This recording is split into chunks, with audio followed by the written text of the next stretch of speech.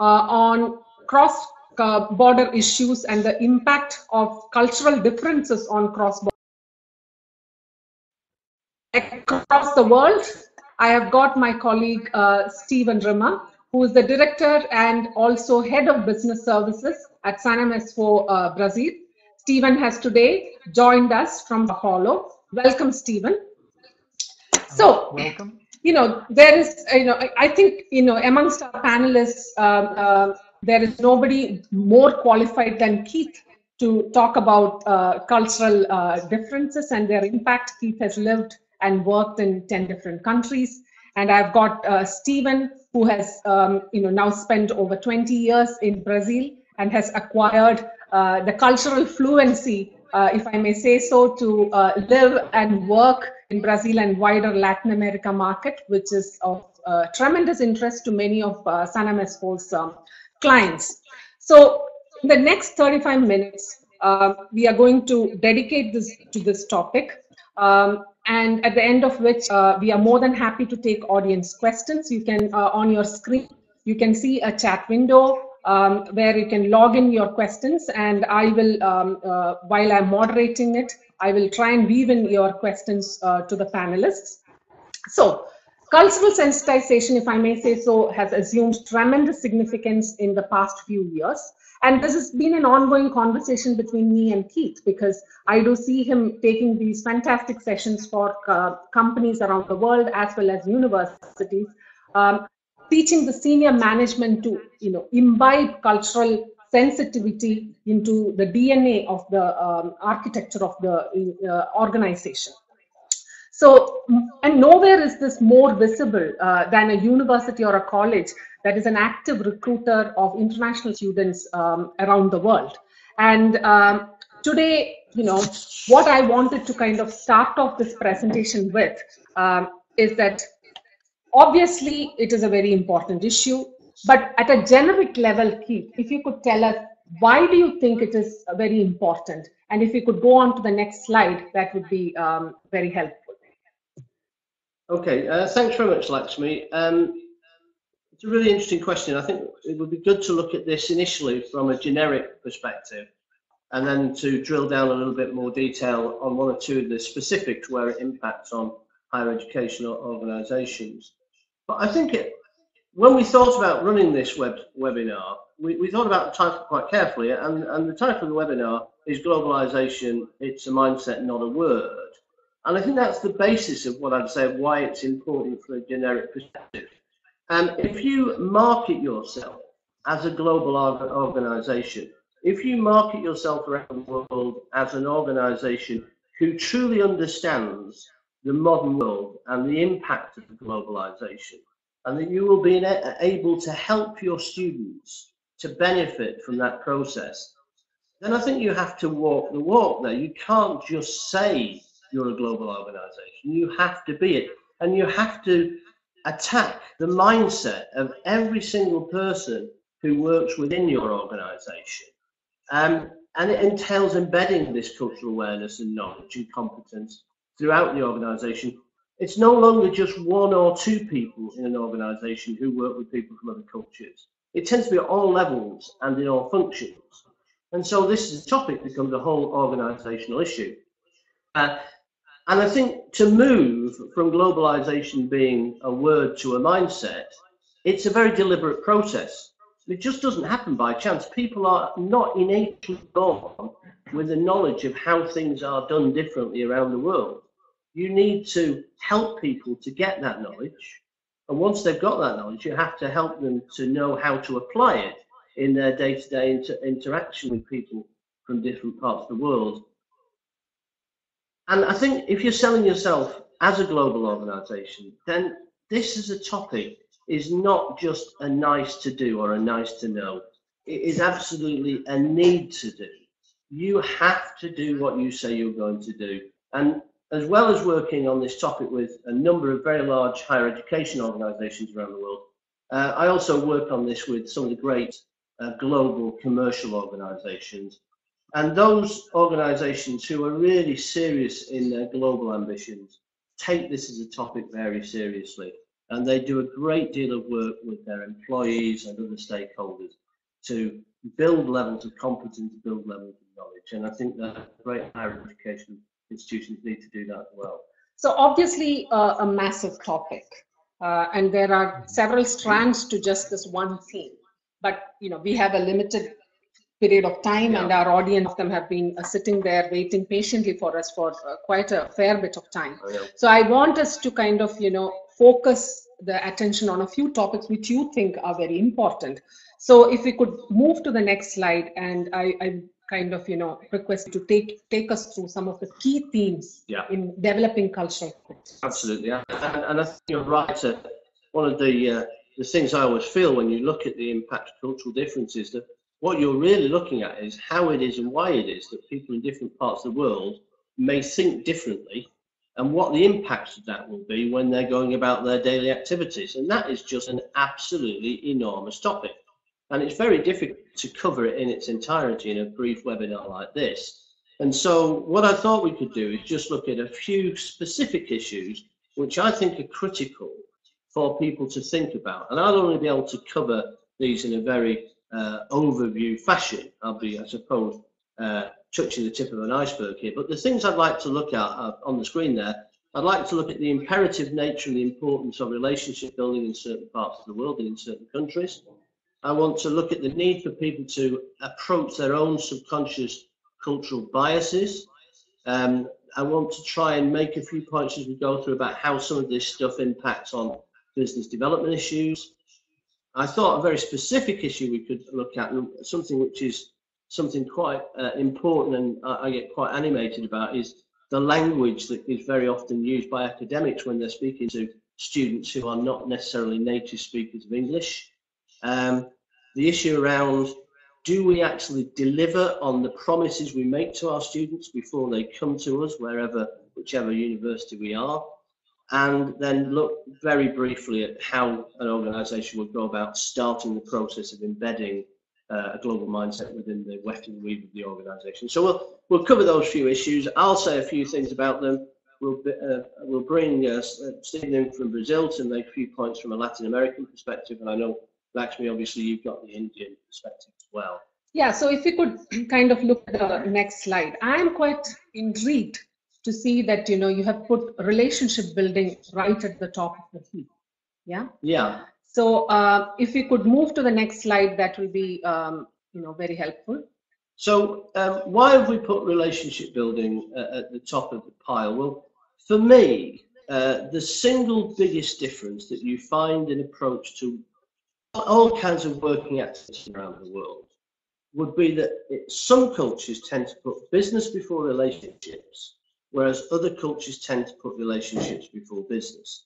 And what I mean by that, putting it very simplistically, is that if you put business before relationships, I will do business with you if your product's right, your price is right, and your delivery is right.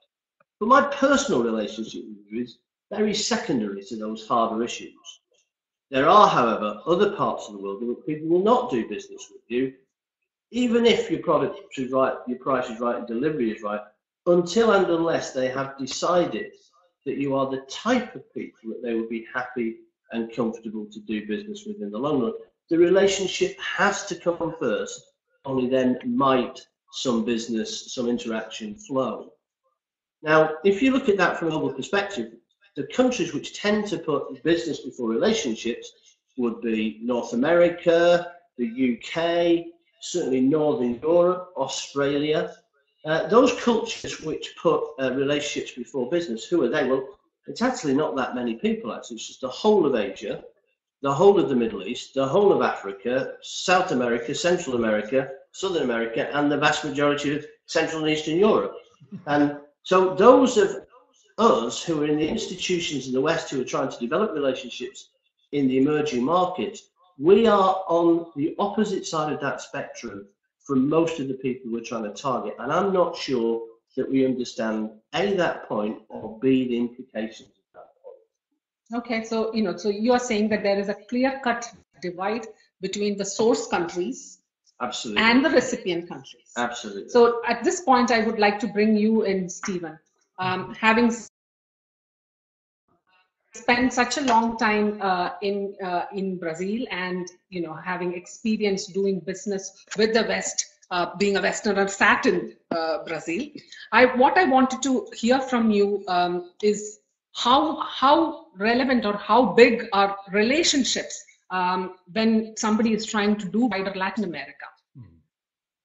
Well, first of all, thanks very much for inviting me to take part in this fascinating topic. It's something which I think we've all lived with for many years, so there's no secret to it. We have to keep thinking about it.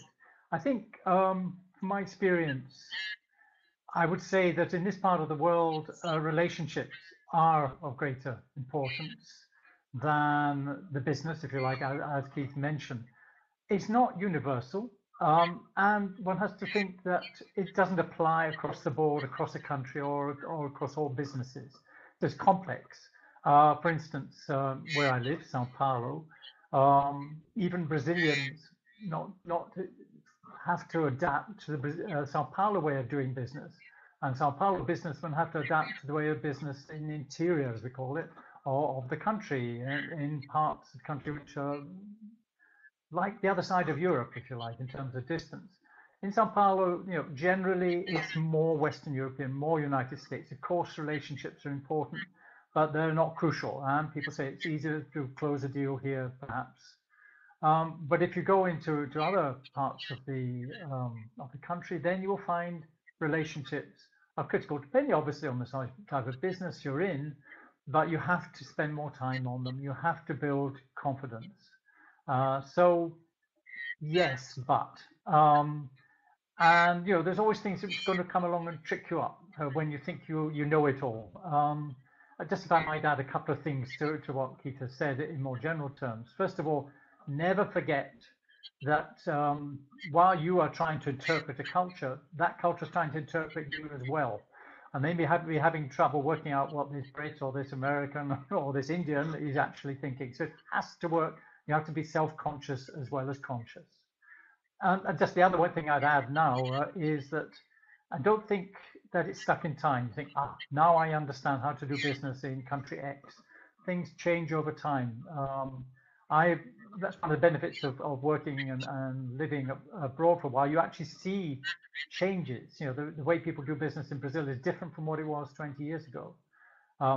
I worked in the UK in the 1980s.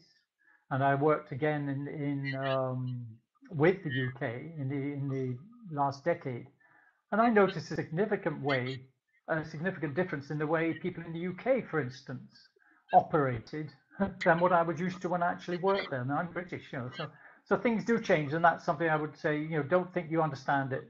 The ground can shift under your feet.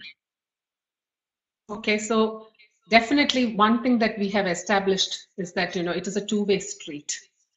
When you are judging someone, you are getting judged, and the cultural differences are really going to make a difference in how you end up doing business together.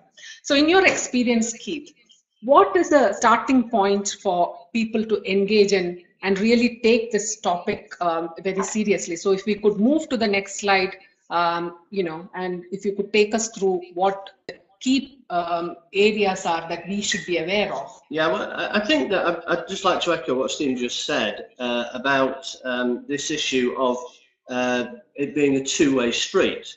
One of the problems that I quite often encounter when I'm talking to clients about the impact of cultural difference is that there is a tendency that when things go wrong, when you're working cross-border, that everybody points the finger and says it's all their fault. And it's never all their fault. It's always partly their fault and partly our fault.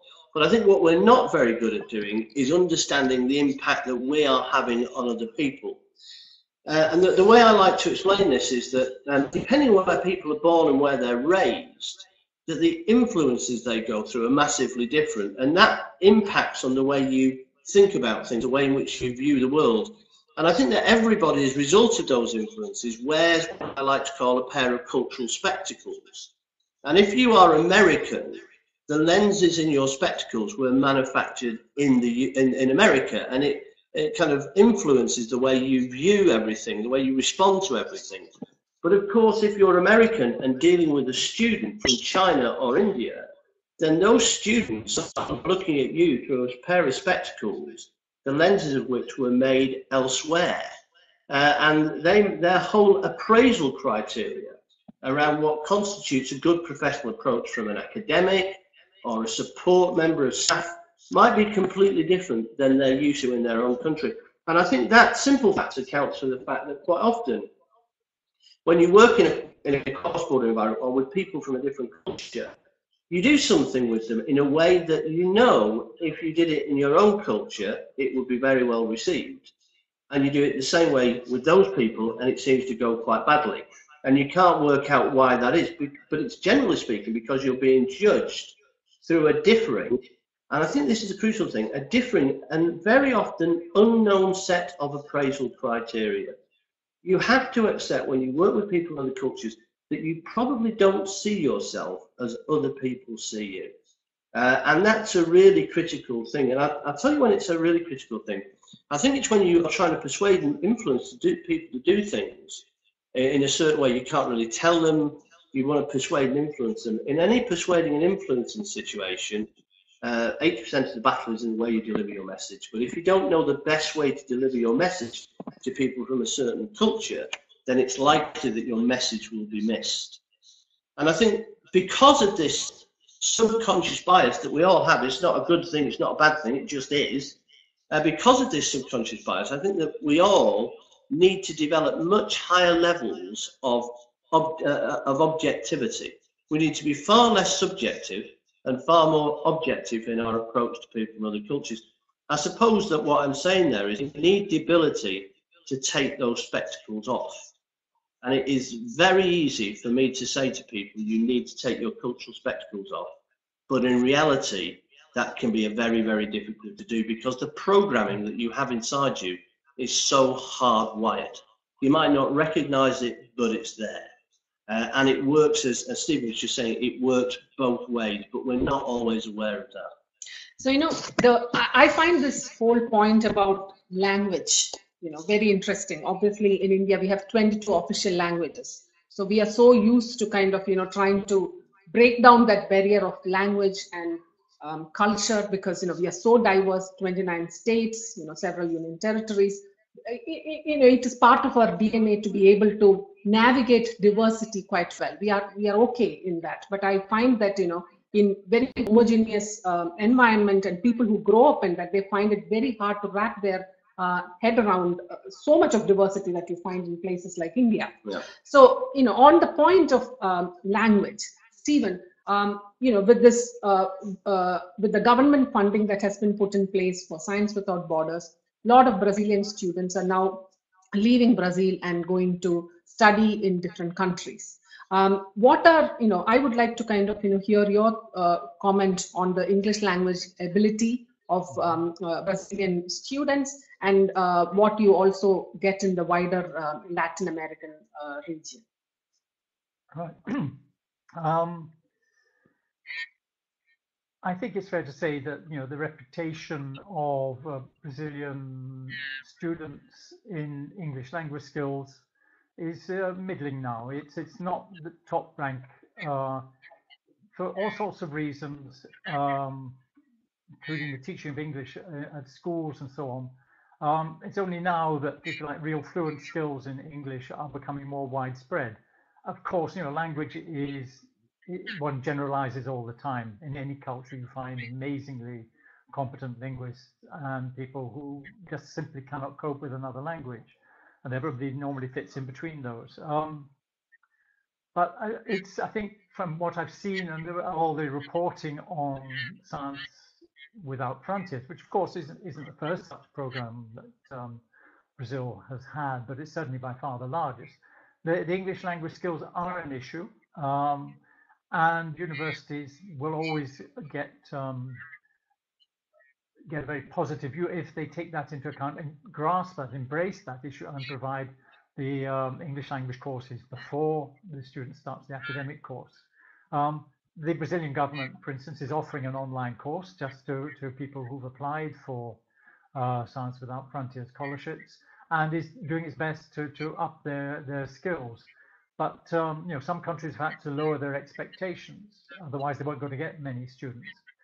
Because now we're talking about tens and tens of thousands, not just of postgraduates, but undergraduates. For the first time in Brazil, Brazil is sending large numbers of undergraduate students overseas. So, and their skills, language skills are an issue. Study skills is another matter, which we can talk about later. So the message is, don't take things for granted, and don't assume just because somebody's English isn't much good that they can't cope with the course. Investment in early on in assessment and intensive English development is a must, really, for many institutions. Thank you, Steve, for that. So in terms of the language, aspect of things and cultural differences, are there any generic points that you would like to raise?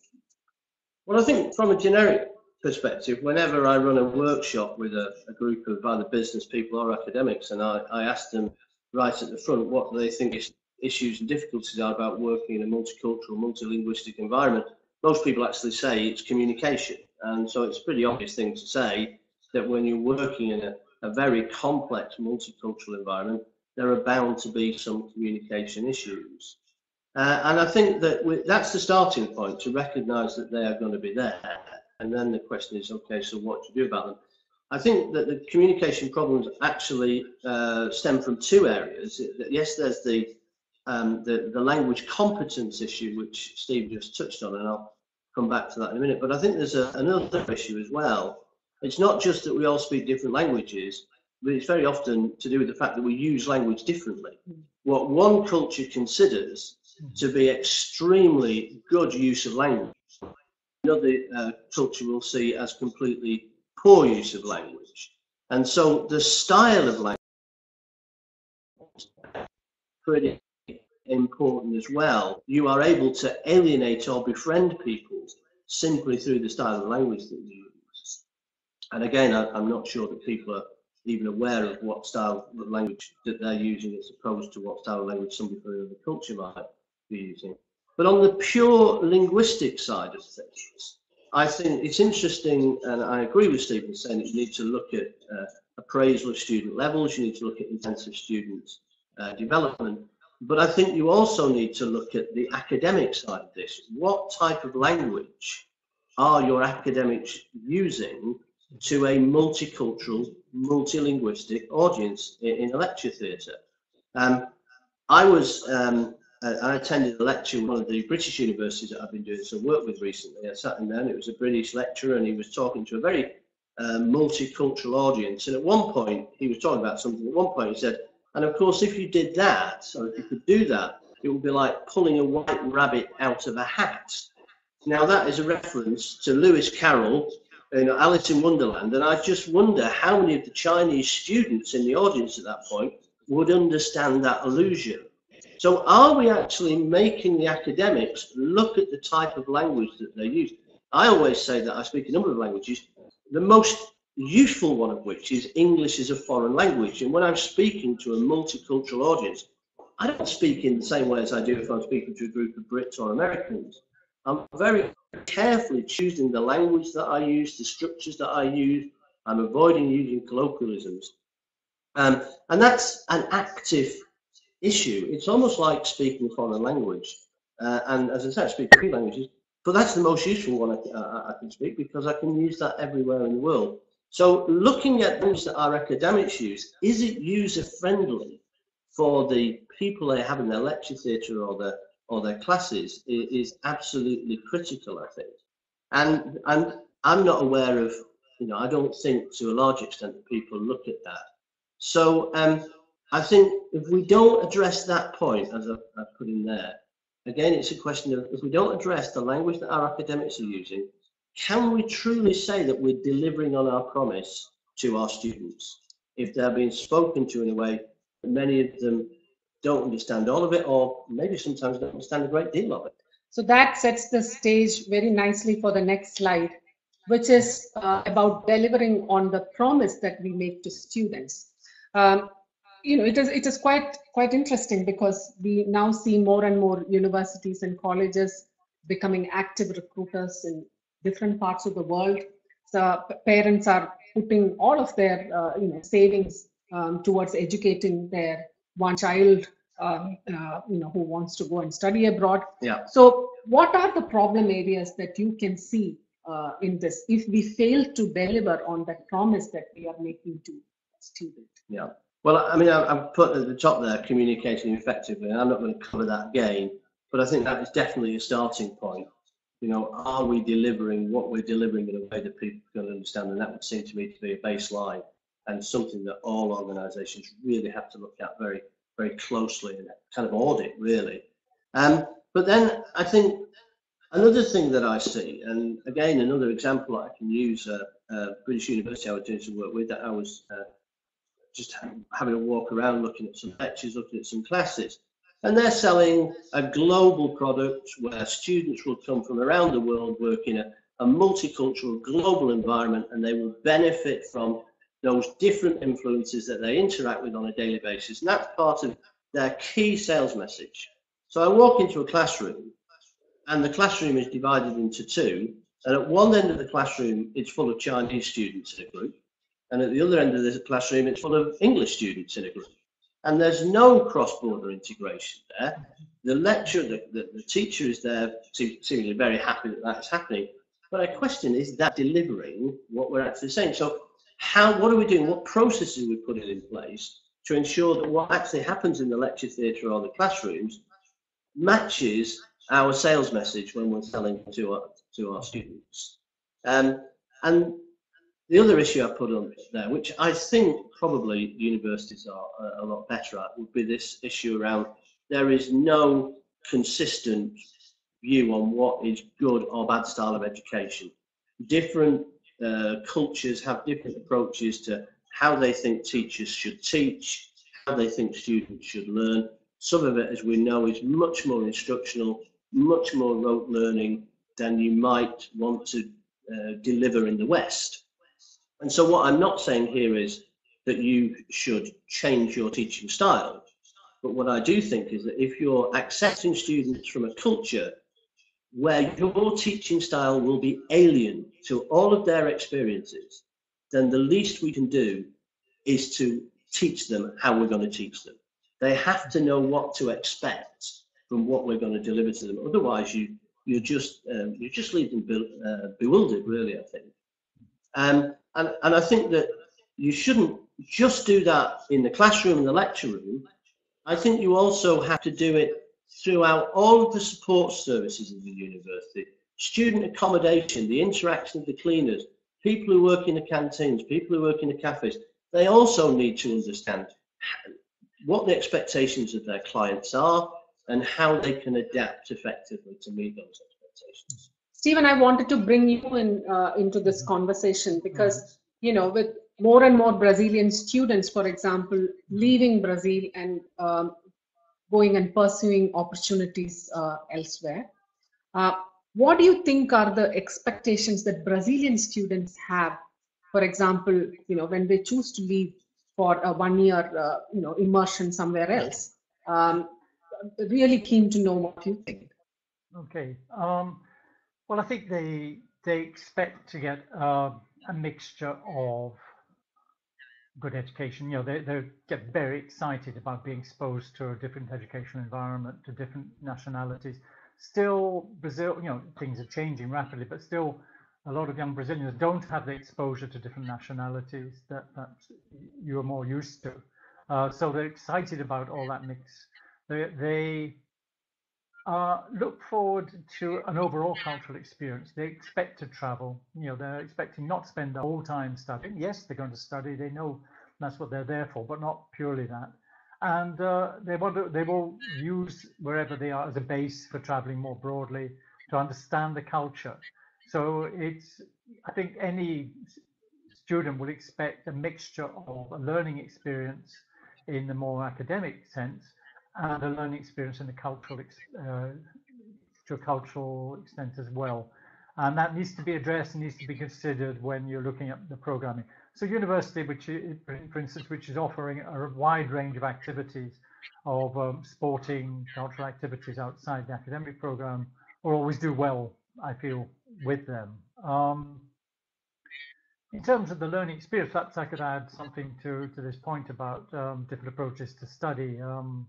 In case people think, oh, it's a bit theoretical, well, it isn't at all. It can affect the universities quite dramatically. For many years, the Brazilian education ministry, the science sector, which actually handed out, funded Brazilian government scholarships to study abroad for masters and doctorates, had a buy Britain last policy.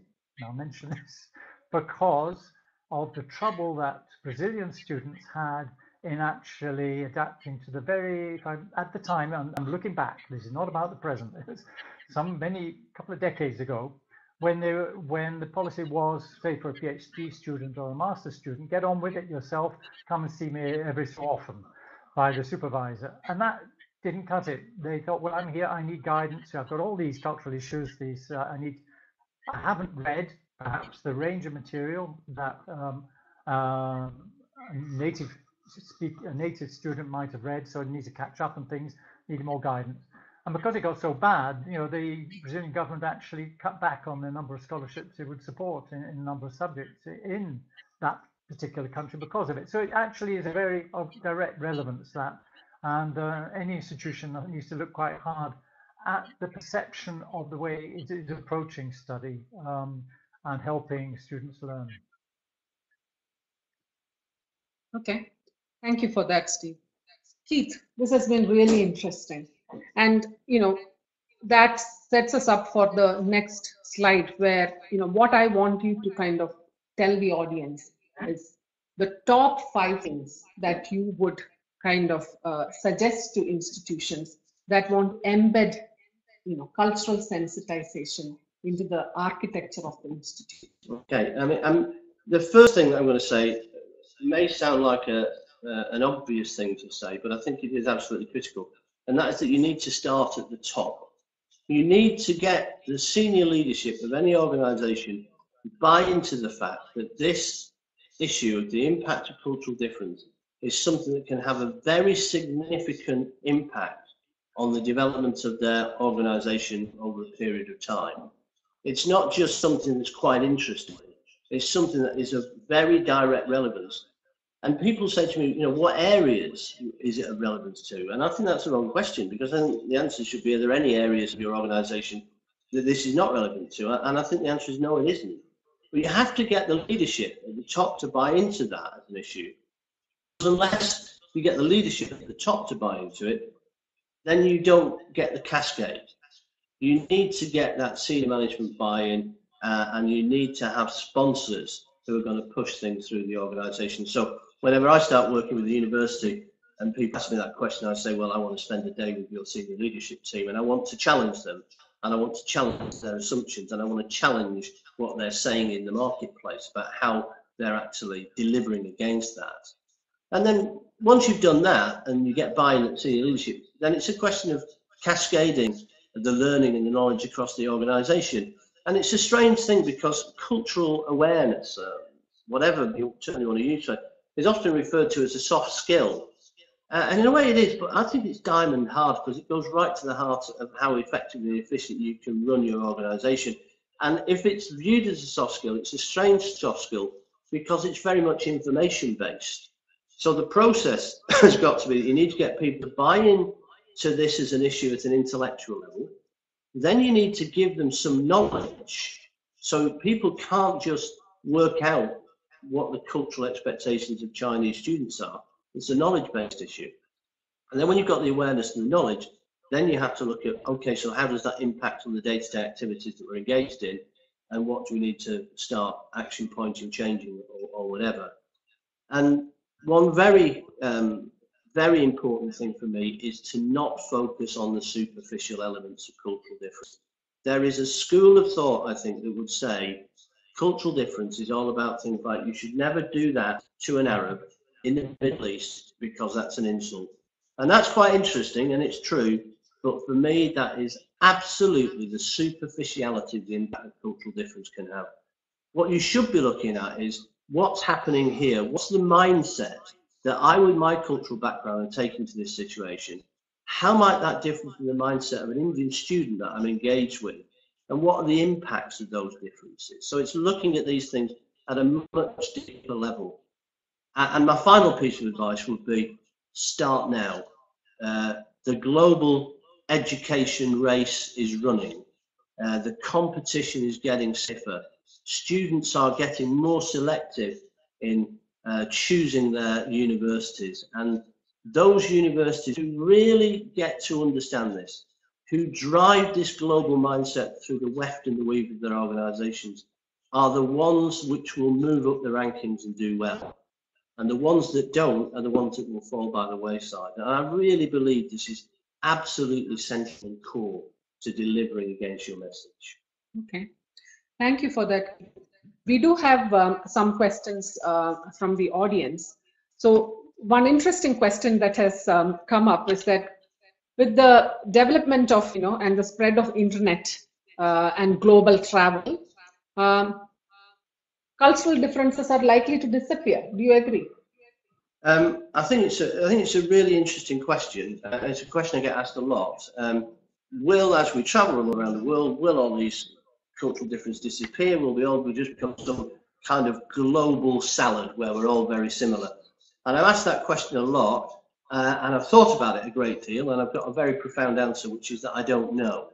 And I don't think anybody else does either. If you think about it, it's a reasonably recent phenomenon in the history of mankind, this. So I think the jury is still out on that. And I do recognise there's a push for that homogenisation. But the other thing that I find fascinating when I look around the world is another geo-economic political trend that I see is independence movements. It's the Basque region, it's Scotland, for goodness sake, saying, no, we've got our own culture, we're going to fight almost to the death to defend that.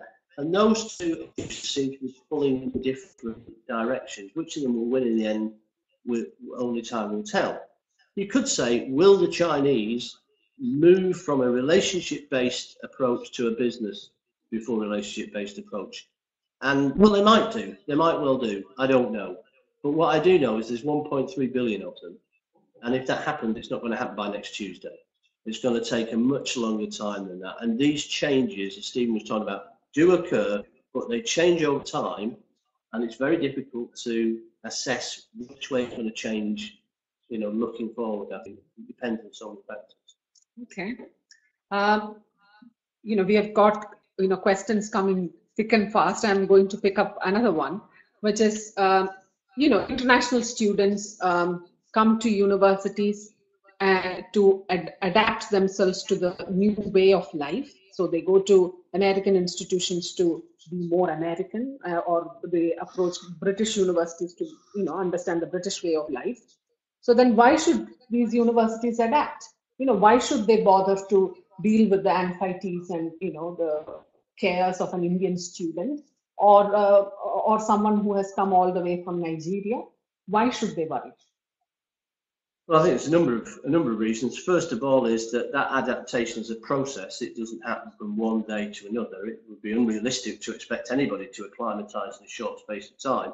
And so, through that acclimatisation process, the more support you can give them, the more likely they are to last the course, be successful students, go back, give your organisation a good press back in their home country.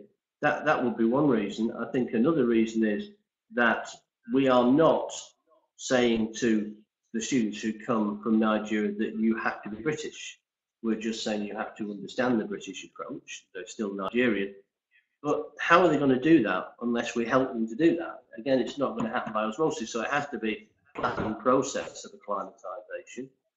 And the third thing is that it is very much in our interests to be able to understand what the anxieties of people are when they arrive, so that we can build our processes to approach those. Because we all know the stats on students who don't stay the course at universities, and so for that purpose, these students and the fact that they just can't find the time. So it's good for the people, but it's good for business as well. Okay. There's a question that has come for you, Steve. In the last 48 hours, Dilma has won the elections, and should institutions be ready for the floodgates to be open with another 100,000 Brazilian students due to arrive in the next, couple of years? So, somebody wants to know the answer to that. Yeah, fair enough. Again, I'll do a Keith and say, well, I don't know, but I'll look into my crystal ball. Both candidates confirmed their support for Science Without Frontiers program, so it will continue. I think unless something dramatic happens, it will not be discontinued. The issues are more about funding than anything else. What's emerging, if you like, is that there's going to have to be some sort of fiscal shock in Brazil if it's to succeed in the global economy and move ahead over the next few years. And this irreversible increase in taxation and government funding, something's got to break in that. It cannot go on forever. Dilma's got another 4 years. She hasn't appointed her who's going to take over from Manteiga as the Minister of the Economy. But the word is that there will be a financial package in the new year, and there will be cuts in government spending in certain areas. On the other side, of course, is education. Top area for investment. My feeling is, I don't have the answer. Yes, the program will continue, but it's not going to be a particularly easy ride. I'll share with you one, I don't know, perhaps rumor, I might call it, coming from some sources that I've spoken to in Brasilia, that if they do cut back on funding, they'll try and keep the numbers up, but find a way of cutting back the financial impact of each scholarship. And the people who are going to have to look to that are the universities and their fee income, rather than the students and their not particularly generous cost of living allowances. So be prepared to defend your fees, I feel, is probably the message I give. Okay, thank you for that. We have a very interesting question that has come up.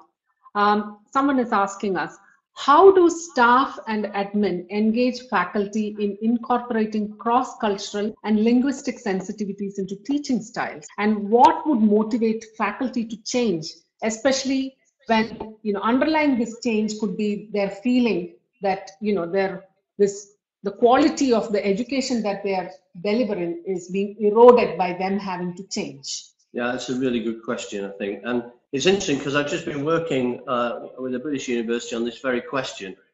I think this is where, when you talk about it getting into the real weft and the weave of an organisation, this is how deep it has to go.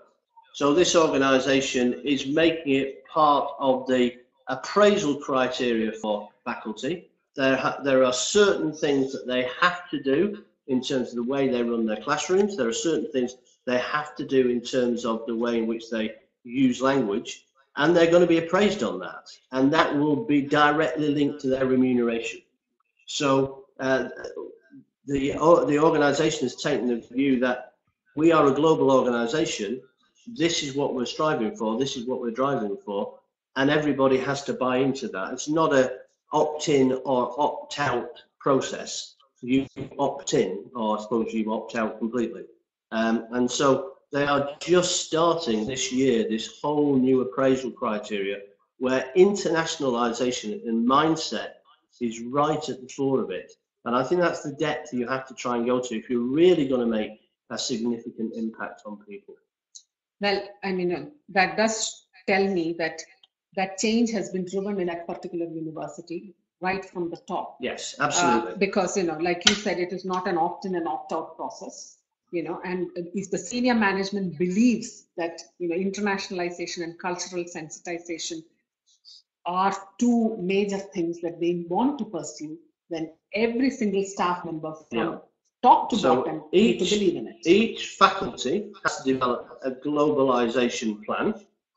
Each service stream, whether it be facilities, whether it be finance, whatever, they also have to develop a globalization plan with measurables which will be appraised by senior leaders. And each of the heads of those faculties or service lines is responsible for delivering against the plan that they put together. And that's the depth to which they're doing it. It's a 5-year plan. Okay, so this is a British university It's a that British you university, yeah. that you were, because we just have another question from someone saying, you know, which country is this university in? And it is a British university that Keith is working with currently. Yeah. So that brings us to a nice close to this discussion, which I thought, you know, was very valuable, because as I'm someone who travels around the world, meeting universities, and you know, increasingly more and more universities and colleges are wanting to recruit students from around the world. And this is no longer something that you can bury your head in the sand and say that, you know, it'll go away. It is not going to go away. No, it's right? not going to go away. As the source markets become richer, more and more students from middle class and even lower strata of society will be wanting to leave the country. They might not be the most culturally fluent. So you need to have processes and recipient institutions to make sure that they integrate into the wider organization. Absolutely. Yeah. Absolutely. So thank you very much for that, both of you. It's been really valuable. And thank you to all of our attendees today. Apologies once again for our technical glitches right at the start. And thank you for you know, staying on to listen to this very interesting discussion. I do hope that as our audience, you have enjoyed the discussion that has happened today. And thank you for tuning in. And if you want to raise any further questions or queries, Keith will be more than happy to kind of, you know, give his perspectives. He's forever wanting to listen. I'm very aware that in a webinar like this, I can only scratch the surface, and there's huge levels of depth to each of the points that we've made here. So if anybody wants to pick up any of the specifics or general thinking, very happy to have a conversation. Great. So that is it from all of us here across 3 different geographies. Thank you to our team sat back in India for having pulled this together, and thank you to Steve, who has logged in from Sao Paulo. And it is goodbye from all of us here till next time. See you soon. Bye. Bye.